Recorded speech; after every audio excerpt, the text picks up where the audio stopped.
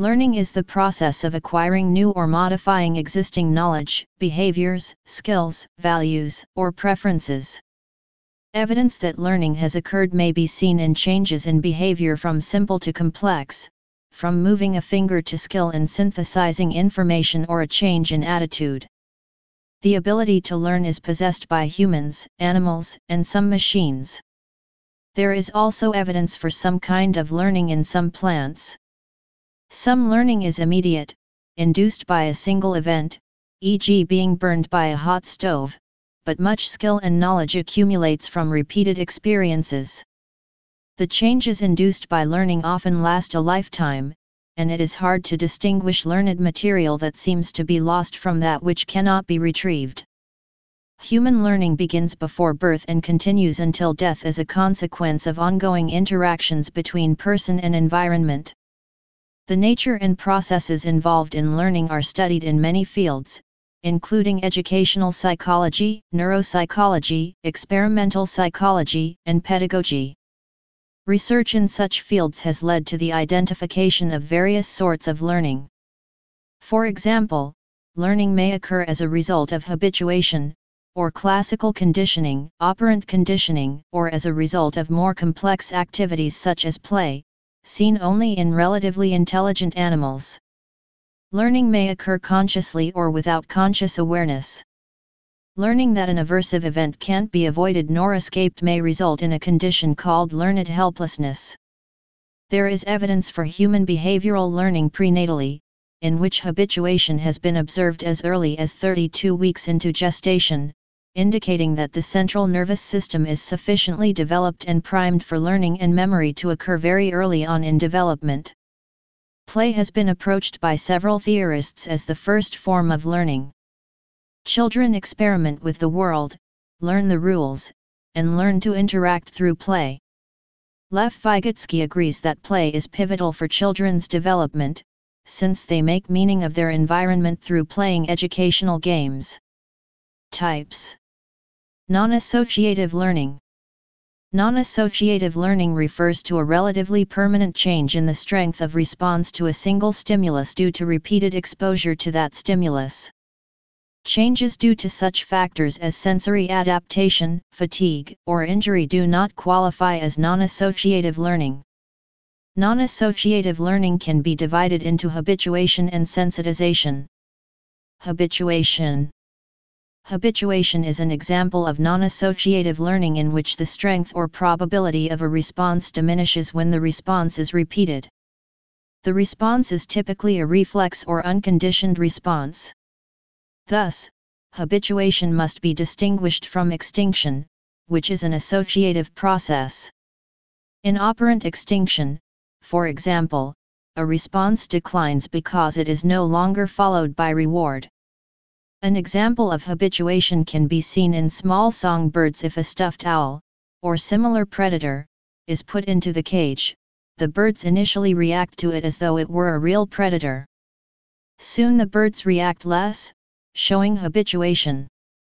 If another stuffed owl is introduced, or the same one removed and reintroduced, the birds react to it again as though it were a predator, demonstrating that it is only a very specific stimulus that is habituated to, namely, one particular unmoving owl in one place.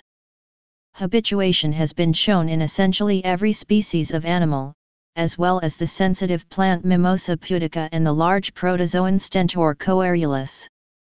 Sensitization. Sensitization is an example of non-associative learning in which the progressive amplification of a response follows repeated administrations of a stimulus. Bell et al., 1995. An everyday example of this mechanism is the repeated tonic stimulation of peripheral nerves that occurs if a person rubs their arm continuously. After a while, this stimulation creates a warm sensation that eventually turns painful. The pain results from the progressively amplified synaptic response of the peripheral nerves warning that the stimulation is harmful. Sensitization is thought to underlie both adaptive as well as maladaptive learning processes in the organism. Active learning.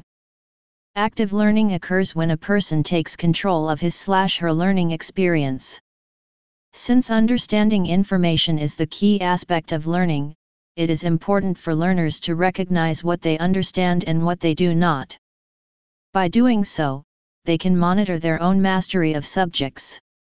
Active learning encourages learners to have an internal dialogue in which they verbalize understandings. This and other metacognitive strategies can be taught to a child over time. Studies within metacognition have proven the value in active learning, claiming that the learning is usually at a stronger level as a result. In addition, learners have more incentive to learn when they have control over not only how they learn but also what they learn. Active learning is a key characteristic of student-centered learning.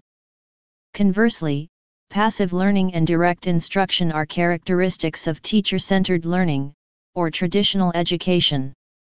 Associative learning. Associative learning is the process by which a person or animal learns an association between two stimuli. In classical conditioning, a previously neutral stimulus is repeatedly paired with a reflex eliciting stimulus until eventually the neutral stimulus elicits a response on its own. In operant conditioning, a behavior that is reinforced or punished in the presence of a stimulus becomes more or less likely to occur in the presence of that stimulus. Operant conditioning. In operant conditioning, the consequences, reinforcement or punishment, of a behavior change the frequency and/or form of that behavior. Stimulus present when the behavior/consequence occurs come to control these behavior modifications. Classical conditioning. The typical paradigm for classical conditioning involves repeatedly pairing an unconditioned stimulus, which unfailingly evokes a reflexive response, with another previously neutral stimulus, which does not normally evoke the response. Following conditioning, the response occurs both to the unconditioned stimulus and to the other, unrelated stimulus, now referred to as the conditioned stimulus. The response to the conditioned stimulus is termed a conditioned response. The classic example is Ivan Pavlov and his dogs. Pavlov fed his dogs meat powder, which naturally made the dogs salivate. Salivating is a reflexive response to the meat powder. Meat powder is the unconditioned stimulus, US, and the salivation is the unconditioned response, UR. Pavlov rang a bell before presenting the meat powder. The first time Pavlov rang the bell, the neutral stimulus, the dogs did not salivate, but once he put the meat powder in their mouths they began to salivate. After numerous pairings of bell and food, the dogs learned that the bell signaled that food was about to come, and began to salivate when they heard the bell. Once this occurred, the bell became the conditioned stimulus, CS, and the salivation to the bell became the conditioned response, CR. Classical conditioning has been demonstrated in many species.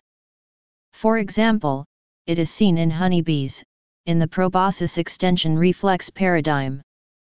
And recently, it was demonstrated in garden pea plants. Another influential person in the world of classical conditioning is John B. Watson. Watson's work was very influential and paved the way for B.F. Skinner's radical behaviorism.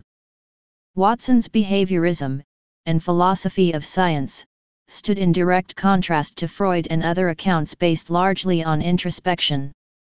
Watson's view was that the introspective method was too subjective, and that we should limit the study of human development to directly observable behaviors. In 1913, Watson published the article Psychology as the Behaviorist Views, in which he argued that laboratory studies should serve psychology best as a science. Watson's most famous, and controversial, experiment, Little Albert, where he demonstrated how psychologists can account for the learning of emotion through classical conditioning principles. Observational learning. Observational learning is learning that occurs through observing the behavior of others. It is a form of social learning which takes various forms, based on various processes. In humans, this form of learning seems to not need reinforcement to occur, but instead, requires a social model such as a parent, sibling, friend, or teacher with surroundings. Imprinting. Imprinting is a kind of learning occurring at a particular life stage that is rapid and apparently independent of the consequences of behavior. In filial imprinting, young animals, particularly birds, form an association with another individual or in some cases, an object, that they respond to as they would to a parent. In 1935, the Austrian zoologist Konrad Lorenz discovered that certain birds follow and form a bond if the object makes sounds. Play. Play generally describes behavior with no particular end in itself, but that improves performance in similar future situations. This is seen in a wide variety of vertebrates besides humans, but is mostly limited to mammals and birds. Cats are known to play with a ball of string when young, which gives them experience with catching prey. Besides inanimate objects, animals may play with other members of their own species or other animals, such as orcas playing with seals they have caught. Play involves a significant cost to animals, such as increased vulnerability to predators and the risk of injury and possibly infection. It also consumes energy, so there must be significant benefits associated with play for it to have evolved. Play is generally seen in younger animals, suggesting a link with learning. However, it may also have other benefits not associated directly with learning, for example improving physical fitness. Play, as it pertains to humans as a form of learning, is central to a child's learning and development. Through play, children learn social skills such as sharing and collaboration. Children develop emotional skills such as learning to deal with the emotion of anger, through play activities. As a form of learning, play also facilitates the development of thinking and language skills in children. There are 5 types of play. Sensorimotor play, aka functional play, characterized by repetition of activity. Role play occurs starting at the age of 3. Rule-based play, where authoritative prescribed codes of conduct are primary. Construction play involves experimentation and building. Movement play, aka physical play. These 5 types of play are often intersecting. All types of play generate thinking and problem-solving skills in children. Children learn to think creatively when they learn through play.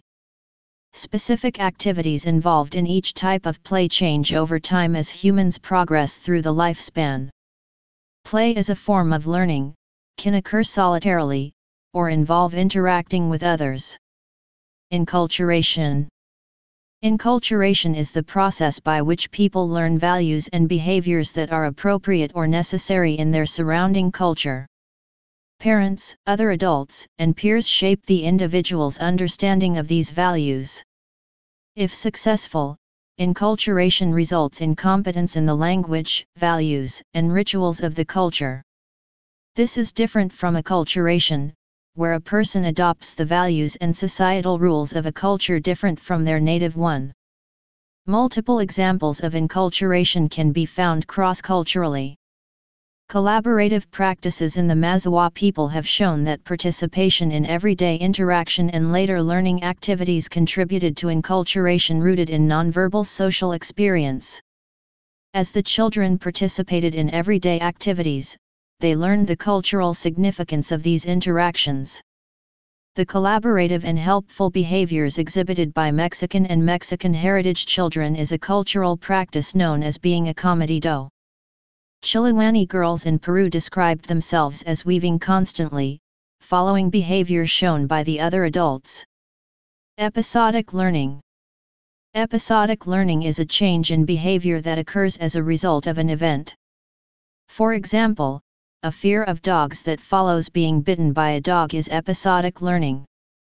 Episodic learning is so named because events are recorded into episodic memory, which is one of the 3 forms of explicit learning and retrieval, along with perceptual memory and semantic memory. Multimedia learning. Multimedia learning is where a person uses both auditory and visual stimuli to learn information. Mayer 2001. This type of learning relies on dual coding theory, Pavio 1971. E-learning and augmented learning. Electronic learning or e-learning is computer-enhanced learning. A specific and always more diffused e-learning is mobile learning, m-learning, which uses different mobile telecommunication equipment, such as cellular phones. When a learner interacts with the e-learning environment, it's called augmented learning. By adapting to the needs of individuals, the context-driven instruction can be dynamically tailored to the learner's natural environment. Augmented digital content may include text, images, video, audio, music and voice. By personalizing instruction, augmented learning has been shown to improve learning performance for a lifetime. See also minimally invasive education. Moore, 1989, purported that 3 core types of interaction are necessary for quality, effective online learning. Learner-learner, i.e. communication between and among peers with or without the teacher present.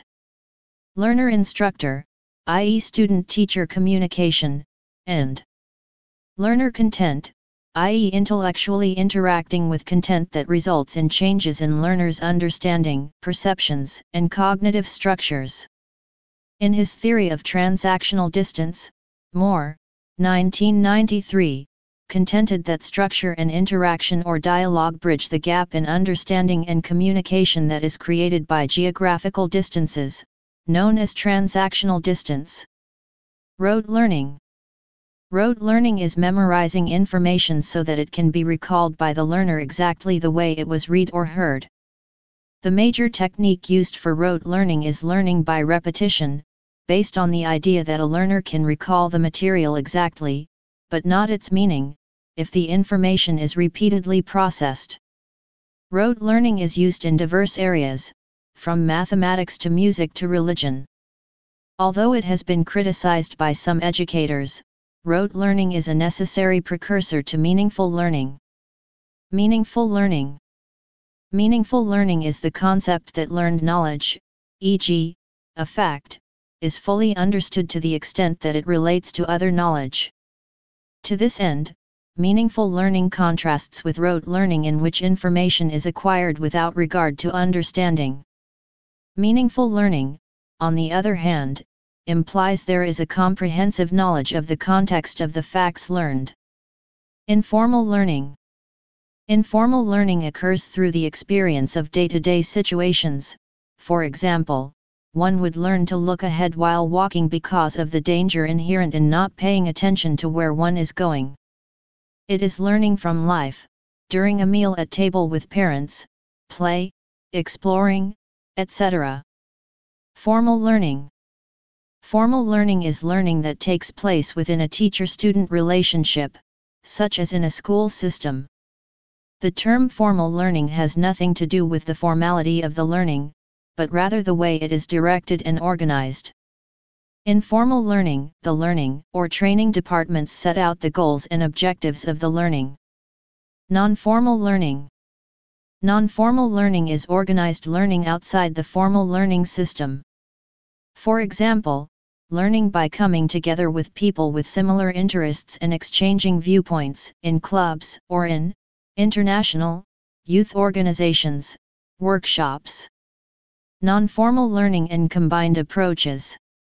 The educational system may use a combination of formal, informal, and non-formal learning methods.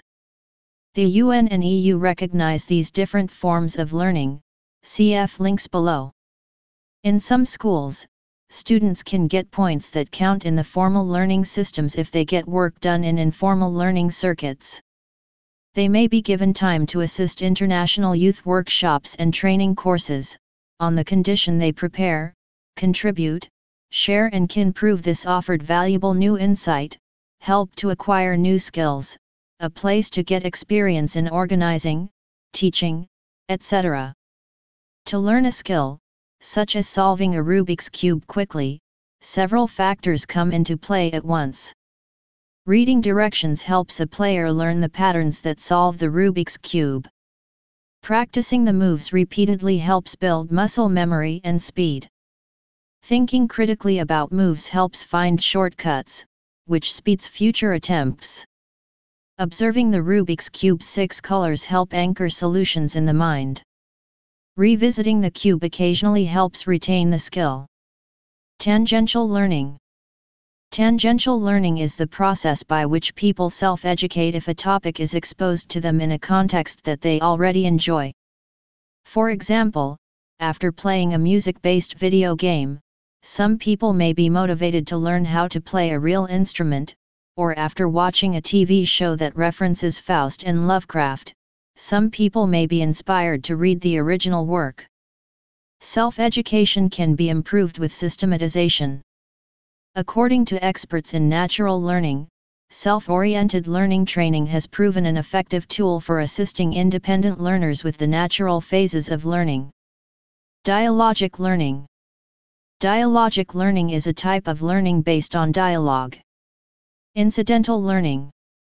In incidental teaching, learning is not planned by the instructor or the student, it occurs as a byproduct of another activity and experience, observation, self-reflection, interaction, unique event, or common routine task. This learning happens in addition to or apart from the instructor's plans and the student's expectations. An example of incidental teaching is when the instructor places a train set on top of a cabinet. If the child points or walks towards the cabinet, the instructor prompts the student to say train. Once the student says train, he gets access to the train set.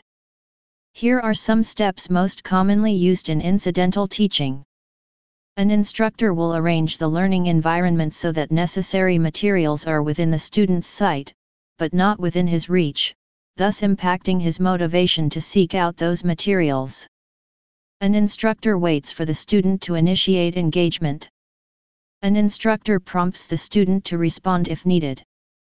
An instructor allows access to an item/activity contingent on a correct response from the student. The instructor fades out the prompting process over a period of time and subsequent trials.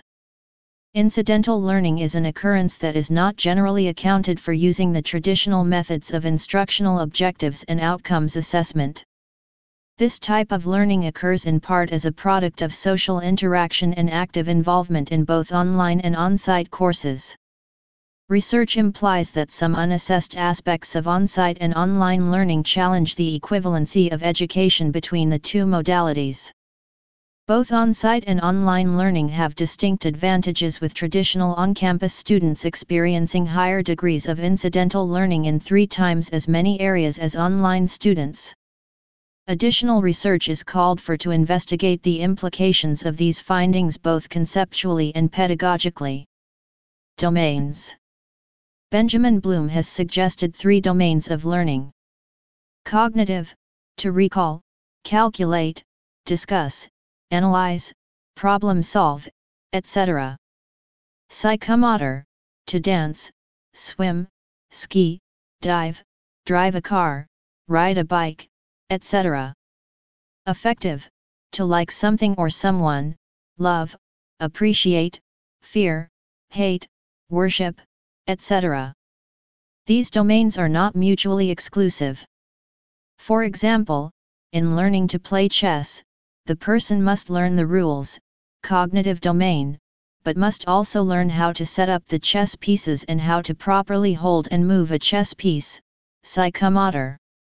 Furthermore, later in the game the person may even learn to love the game itself, value its applications in life, and appreciate its history, affective domain.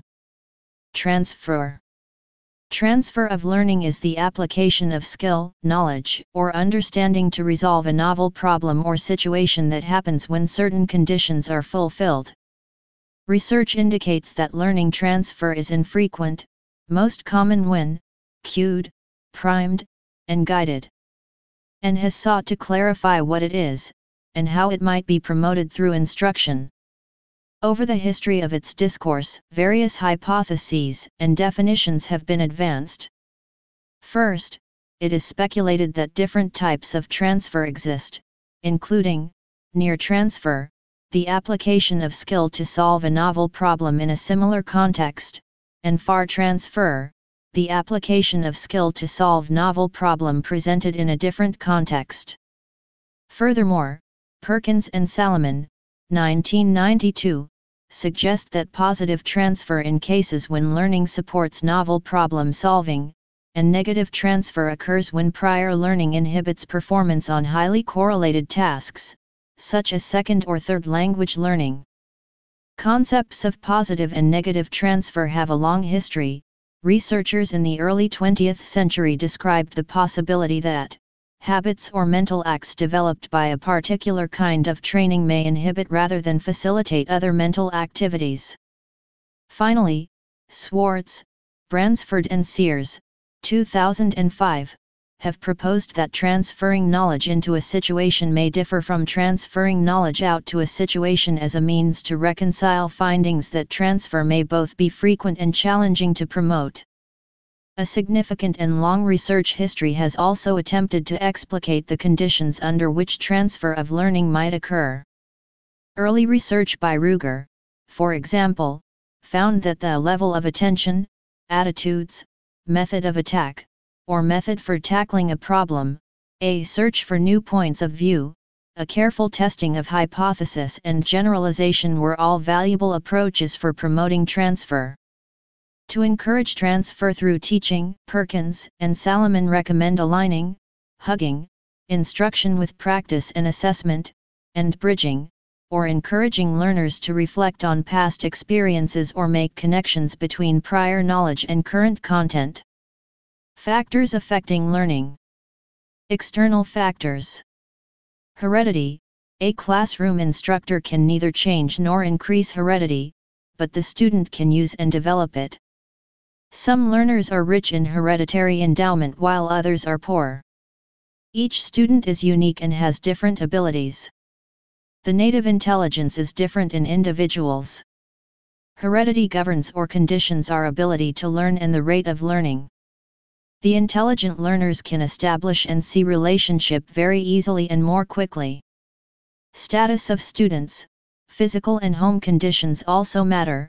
Certain problems like malnutrition, i.e., inadequate supply of nutrients to the body, fatigue, i.e., tiredness, bodily weakness, and bad health are great obstructors in learning. These are some of the physical conditions by which a student can get affected.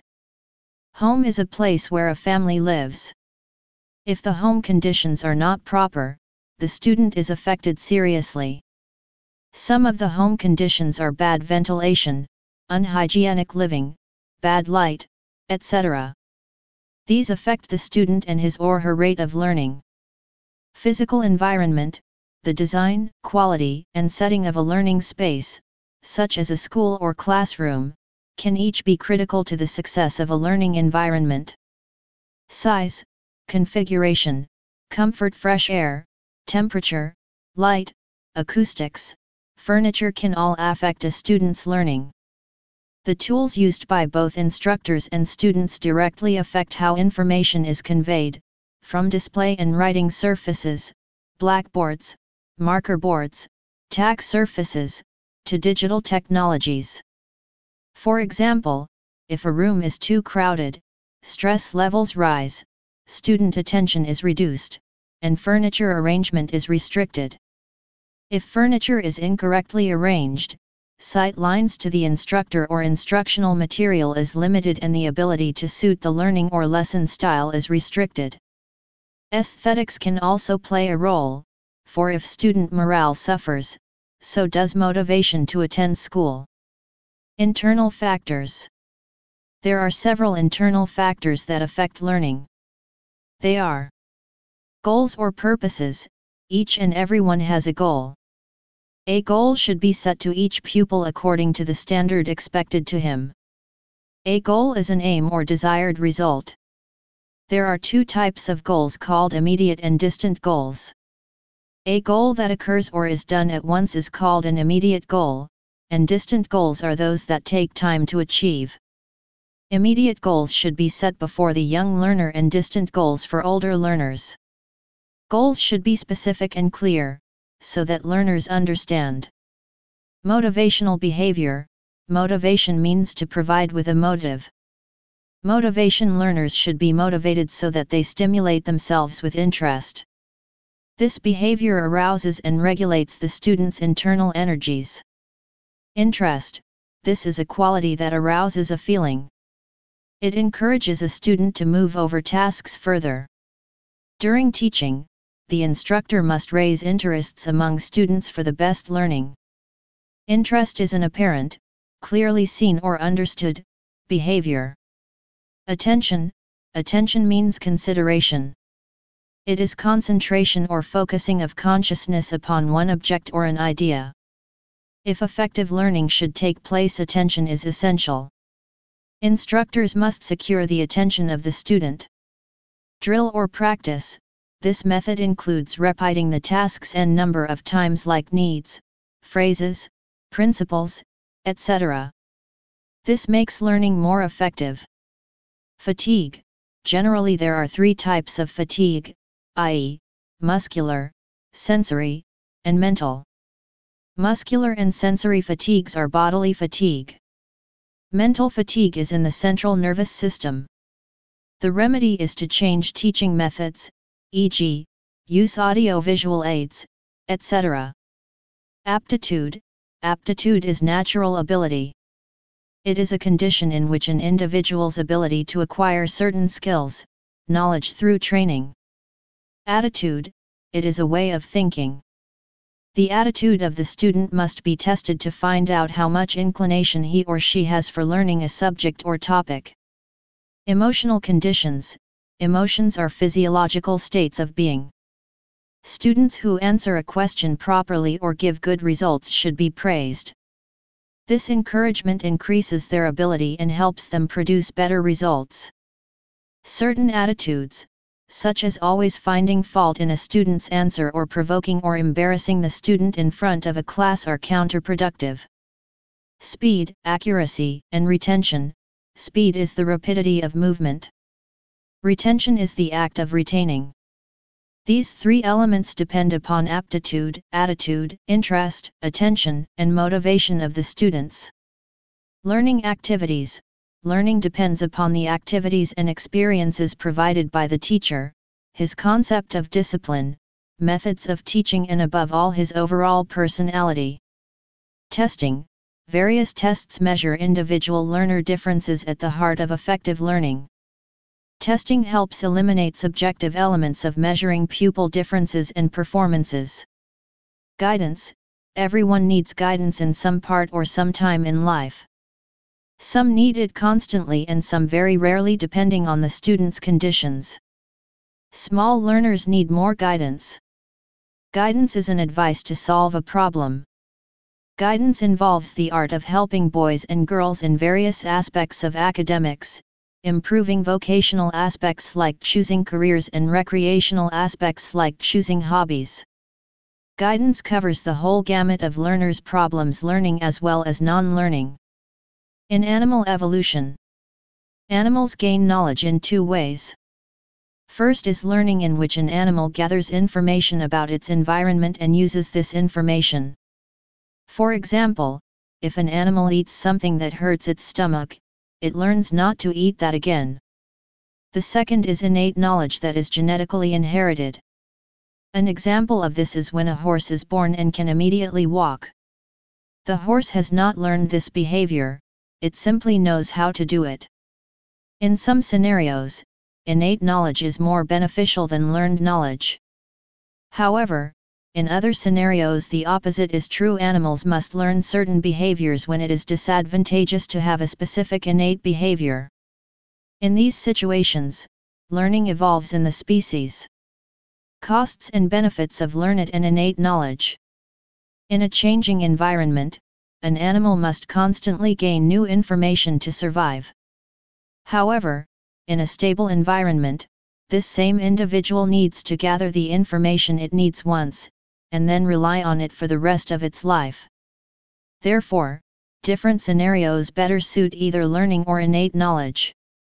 Essentially, the cost of obtaining certain knowledge versus the benefit of already having it determines whether an animal evolved to learn in a given situation, or whether it innately knew the information.